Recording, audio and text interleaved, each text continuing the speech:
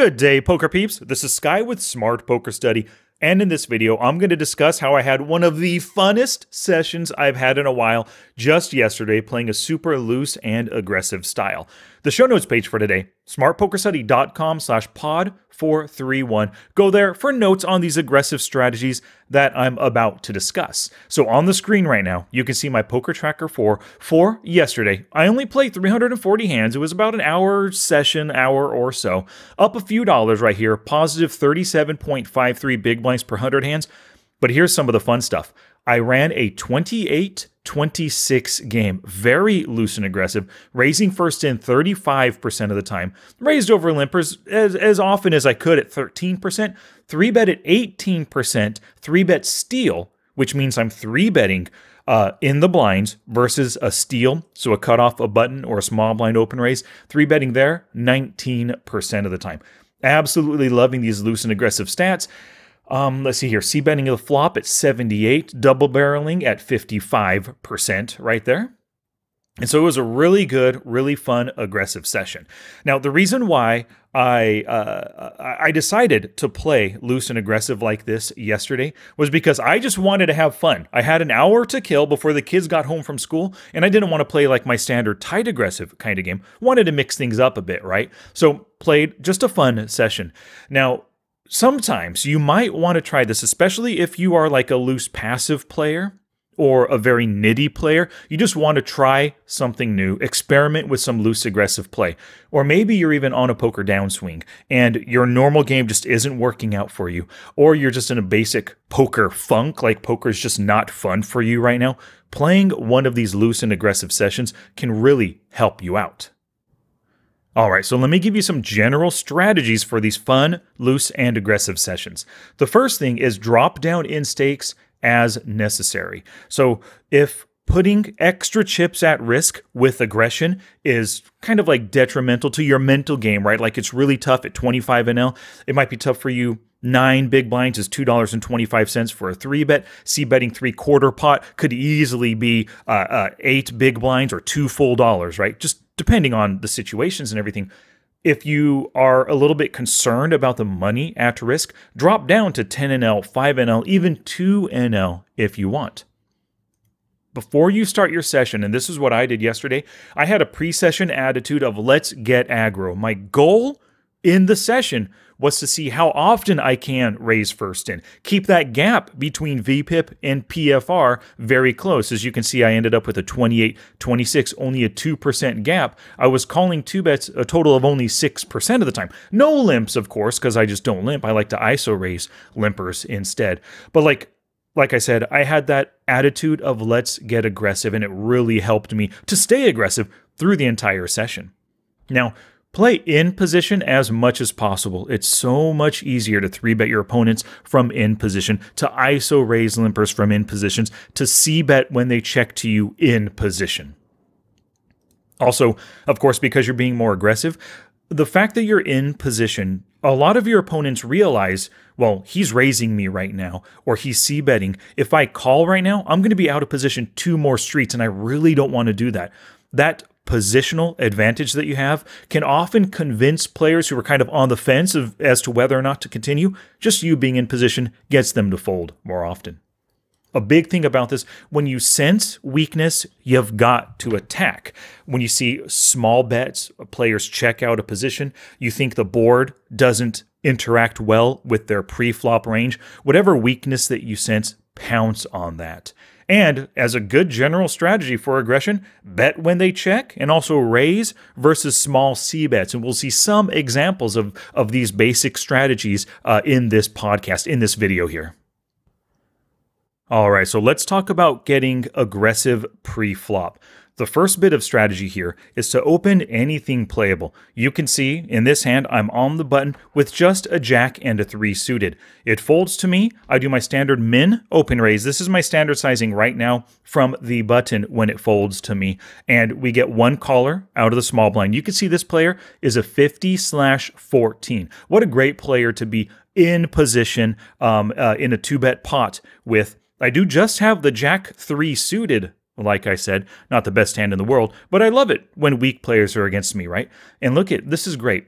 The big blind player decided to call as well. He's a 24-24 with a 3-bet at 13% or 1 out of 8. He has shown aggressive tendencies in the past, but he's just calling for one more big blind. He probably doesn't have the top of his range. He probably doesn't even have like a top 10% hand, right? He just has something that he thinks is worth calling to see the flop for one additional big blind.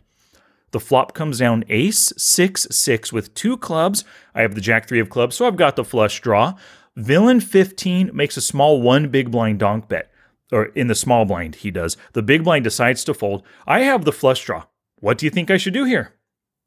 Yeah, exactly. Like I said, bet when they check and raise versus small bets. Remember, when you sense weakness, go ahead and attack. I think this is a very weak hand. He made it 1 into 6. I raise him to 6 big blinds with my flush draw, kind of repping that ace as well, right? He has all the reason in the world to fold right now, but he decides to call. The turn comes a 9 of clubs, giving me a flush. The board is ace, 6, 6, 9 with 3 clubs.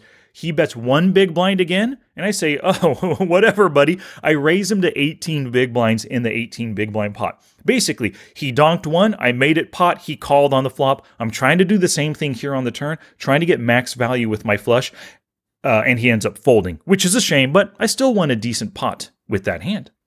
Now, the next strategy is to isolate the weak players. So, you can see here, I'm in the cutoff with 9-8 offsuit. A couple of folds, I decide to open raise. Now, 9-8 offsuit, it's not generally one of the best hands. It's an offsuit connector, but I'm in the cutoff, and normally, these kinds of hands, I'm just folding. But let's take a look at the players that are still left to act. On the button is an 11-11 who folds to steals 100% of the time. He's probably going to fold versus my open raise and give me the best position through the rest of the hand. The small blind, it's only 7 hands on him, but he's a 14-14 player who's folded to steals 2 out of 2 times. I think he's going to fold. Probably the button and the small blind are going to fold, leaving the big blind heads up just to me. He's a 56/31 player who has called 80% of the time, 4 out of 5 times right here. Plus he folds on the flop 50%. I'd be totally happy isolating this weak player out of the big blind. And everyone just folds, and that's one of the great things about playing this loose and aggressive game. You could see I'm a 25-25 with a 3-bet at 10% so far in this session if you look at my smart HUD right here on the screen. When you're being loose and aggressive, you're the one putting the raises, putting the bets out there. You give your opportunity, or you give your opponents the opportunity to fold. And hey, all 3 players gave it up to me with a simple 9-8 offsuit. I won 1.4 big blinds. Now, another strategy. This is a critical strategy when it comes to playing aggressive poker. You want a 3-bet versus any player who raises first in greater than 20% of the time. When somebody raises first in 20, 25, 40% of the time, they have a really wide range, and it's tough to defend against your 3-bet. So, in this hand, I have 5-6 suited. The small blind open raises. He's a 36/29. He's under the gun, makes it 3 big blinds. But I guarantee this player, so far, his raise first in is 50%, 4 out of 8. I'm not going to put him on a 50% range right here, but it's definitely wider than 20% range, guaranteed. So the MP folds. It's to me, in the cutoff with 6-5 suited. I decide to 3-bet right here. You can see I lost a prior hand. I'm at 65 big blinds, so I have kind of a shorter stack, but making this 9 big blind 3-bet. The goal here is just send the message, I like my hand. I'm willing to commit 9. I have 56 big blinds behind. And interestingly enough, a fishy button player, 47/13, decides to call. Cold calling out of the button. What a weak player. Small blind, big blind fold. And the original open raising villain in the under the gun decides to call. So we're 3-way to the flop, 3-bet pot, 28 big blind pot. And then look what happens. King 5-6. I hit 2 pair with my 6-5 suited. No backdoor flush draw or anything, but at least I have 2 pair. Now, this is one of the great things about 3-betting. Basically just picking your villain to 3-bet, but having a kind of hand that can really surprise players. They don't expect you to 3-bet with 5-6 suited. I hit 2 pair on this board, King 5-6. I'm hoping one of them has ace, king, or king, queen. to be calling my 3-bet. So the flop is 28 big blinds.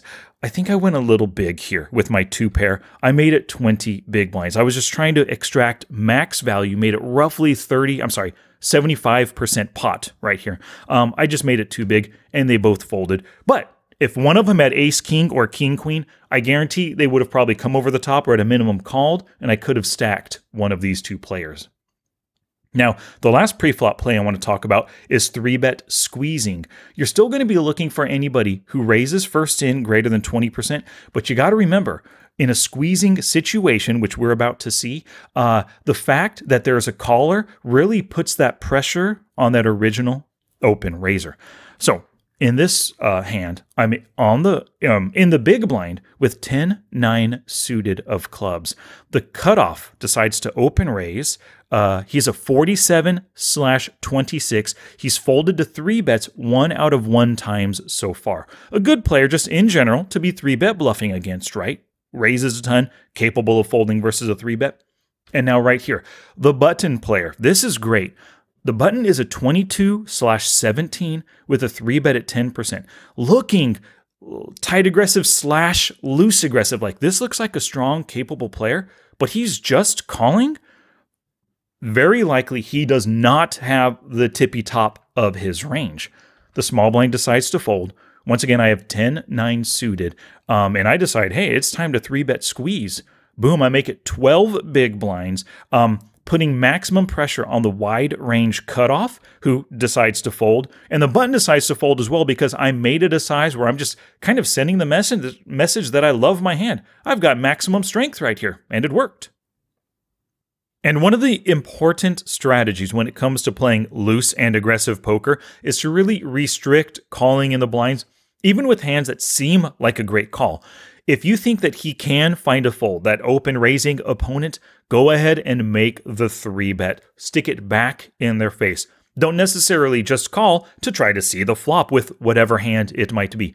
You can see from my session yesterday, when it comes to calling pre-flop 2-bets, out of the big blind, I called 3 times. Out of the small blind, I called 3 times as well. But when it comes to 3-betting, out of the big blind, I 3-bet 6 times, and out of the small blind, I 3-bet 4 times. So 10 times 3-betting, 6 times calling, I was playing a more aggressive game out of the blinds. Now here's another good example of just playing some aggressive poker.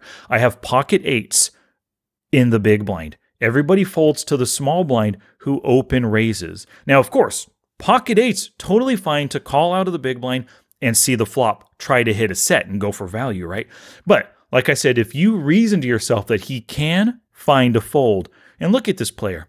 In the small blind, he's an 18/15. Definitely tight aggressive. Raises first in 29%, only calls 6% of the time. Yeah, tight aggressive player does not like calling. And here's an important thing. He's out of position against me in the small blind. He's folded to 3-bets 3 out of 3 times. He open raised to 3. I came into 9 big blinds. Boom, he folded. And what a lot of players will also say is, man, if I'm playing a loose aggressive style, they'll never believe me and they won't fold. But they will fold, especially tight aggressive players like this, if you tackle them with aggression. Look at, I'm running a 29-29 game. I've 3-bet at 19%, 3 out of 16 times. I guarantee this player is using a HUD. He sees these numbers. He really should be fighting back right now. But here's a great thing about playing this loose and aggressive style. My fold to steal so far was 100% this session, 6 out of 6. My folding big blind versus a small blind open was 1 out of 1. So because I'm not doing a ton of calling out of the blinds, when I show aggression like this, it really means something to him. He believes that I have a good hand, even though I have been 3-betting a lot, just because it's against the tendency I've shown of folding in the blind. So that's one thing you can take advantage of. Fold more often versus steals when it's not a good spot to call or 3-bet, and then your 3-bet bluffs are going to be slightly more successful. All right, so let's talk about some post-flop aggression that you should be using in your loose aggressive sessions. Of course, you want to c-bet bluff a lot. You saw my c-bet bluffing on the flop was like 76%. On the turn was 55-ish, somewhere around there. But yeah, continue to put that pressure on your pre-flop calling opponents. So we have a nice hand right here, 8-7 offsuit. The cutoff folds. I decide to open raise. I'm running a 32-29 game at this point. Now, villain 34 right here in the small blind, he's a 23/15, looking tight and aggressive, but he folds to steals 2 out of 2 times. Loving that right there. He decides to fold. He just exits the hand. Now, villain 2, who I do not have a HUD against, this is his very first hand at the table, but still, I'm open raising. I don't need a big history on a player just to try to steal their blinds, right? Me making this steal and his reaction to it is going to start to teach me about this player. He decides to just call for one more big blind. Probably does not have the top of his range, right? The flop comes down King, Jack, 3 with 2 diamonds. I have the 8-7 with 1 diamond. He checks, and of course, I got a c-bet, make it exactly half pot, 2.2 into 4.4, and boom, he folds. Even though I made it such a small amount, I guarantee on a board like this, King, Jack, 3, without any strong diamonds, he's folding. Without a pair of kings or a jack, so most ace high, queen high, 10 high kind of hands, under pairs, 6, 7, 7, 8 suited if he has my same hand but suited. All of those are folding here without a good diamond draw, right? So much of his range is folding. What a simple spot to be making that c-bet bluff. You have to be making these. Don't just see, oh crap, there's a king and a jack. He called preflop. He probably has a ton of Broadway hands. Go ahead and throw out that first c-bet bluff. Start developing a c-betting and open raising history against this player so you can make a more informed decision or decisions as the session progresses. Another important strategy, bluff raise when they bet small post-flop, especially versus those donk bets. Now, I don't necessarily want you to just bluff raise willy-nilly with no equity. You don't really want to bluff raise like a 6-5 on an ace-king-jack kind of a board, right? When he donk bets 1 big blind. You want to have some kind of backdoor, some kind of draw potential when you are bluff raising. Unless you know they donk and then fold a lot, that's fine to be doing. But let's see this hand here. We've got ace-king, the under the gun. He only has a 50 big blind stack to start. He's a 52/29 player. MP folds, and then kind of an unknown player, but he does have a short stack at just 60 big blinds in the cutoff. He decides to call. So this is another 3-bet squeezing opportunity. I do have the ace-king offsuit. There's no way I would ever just call behind here, and I'm definitely not folding. 3-betting is the play, right? So I decide to 3-bet right here. And of course, when you're 3-betting, you always want to make it a size that says, I have a hand, you guys should get the F out of the hand. But of course, I mean, ace-king, if these guys can call with ace-queen, ace-jack, ace-5 suited, hey, I'm getting theoretical value against them. So I made it 12, small blind, big blind, folds. The original EP player decides to call after open raising to 3 big blinds, and the first caller decides to fold. So we're heads up. I've got ace-king in position, 28 big blind pot on the flop. Ooh, and the flop comes a jack-7 deuce rainbow. What an ugly flop. Actually, the way I look at a flop like this, it is beautiful for bluffing. Jack-7 deuce, there's no open-enders possible. There's gut shots with 8, 9, and 9, 10, but no great pairs either. No great draws, no flush draw, only backdoor flush draws. This is a lovely board to be bluffing on. And then look what happens. The pot was 28 big blinds. He donk bets 2 big blinds. What a weak blocking bet right here. So what do I decide to do? I decide to shove. Now, you could say, Sky, that's crazy. You're shoving 141 big blinds. This is only a 30 big blind pot. Well, yes, that just looking at the size looks crazy. But I want to put max pressure on him.